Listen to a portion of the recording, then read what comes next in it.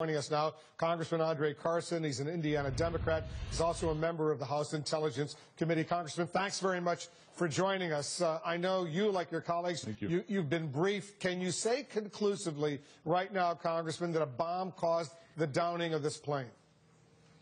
Well, I'm not at liberty to confirm these things. What I can tell you is that there is a huge and growing threat in the Middle East as it relates to ISIL and other terrorist organizations. It is very disappointing that our friends in the Egyptian government have not allowed the FBI and other agencies to help with the kinds of forensics that they're skilled at doing to determine the source of this. But, you know, what it tells me more deeply is that perhaps there was and are terrorist sympathizers in our international airports that we have to address. When do you believe U.S. officials will be able to confirm the cause of this explosion? We know it was an explosion. They heard an explosion at the end of that cockpit voice recorder recording. It would be gravely irresponsible for me to speculate or even say, quite frankly, but it's clear right now as we speak that we need our international community to come together and share intelligence information and to see to it that, you know, one, we're not hurting other U.S. citizens or even Russians for that matter, but even more than that, that we're guaranteeing the safety of those who wish to travel, see their friends, their loved ones, their families, and even vacation. And if we fail to address this threat or even minimize the threat, I hate to see what happens for our future. I raised the question, Congressman, because there's at least one, but probably several killers, mass murderers at large right now, presumably still in Sinai. Maybe they've gotten out by now.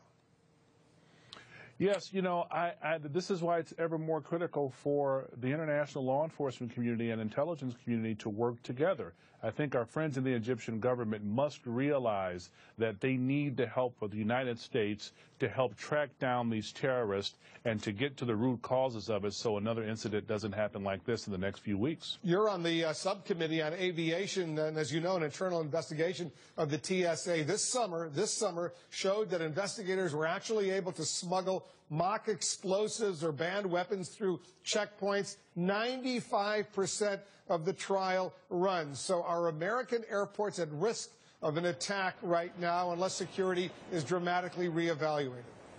Well, you're absolutely right. You know, since there was a recent GAO study that showed that there are numerous vulnerabilities in airport security. Since 9/11, we have worked throughout the years to strengthen security at airports, and we've been quite effective for the most part.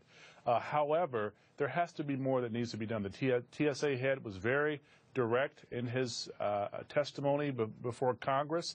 I think that Secretary Jay Johnson is doing a great job, but we have to look at recalibrating the training that's taking place within TSA. Because a U.S. official has told CNN that when it comes to aviation security here in the United States, and I'm quoting him now, you can lock that front door all you want. If you've left the back window open, it doesn't really matter. And it's pretty chilling when you think about the desire of these terrorists to blow up planes with people inside. Sure, sure. You know, there are a lot of great men and women who are at TSA, who go to work with the intention of making our country safer. But at the same time, there have to be a series of internal controls and reviews regularly to ensure that the outputs are high and that the services are efficient. Congressman, stand by. We have more to talk about, including another very disturbing development today, the killing of 2 Americans, trainers in Jordan. Much more coming up right after this.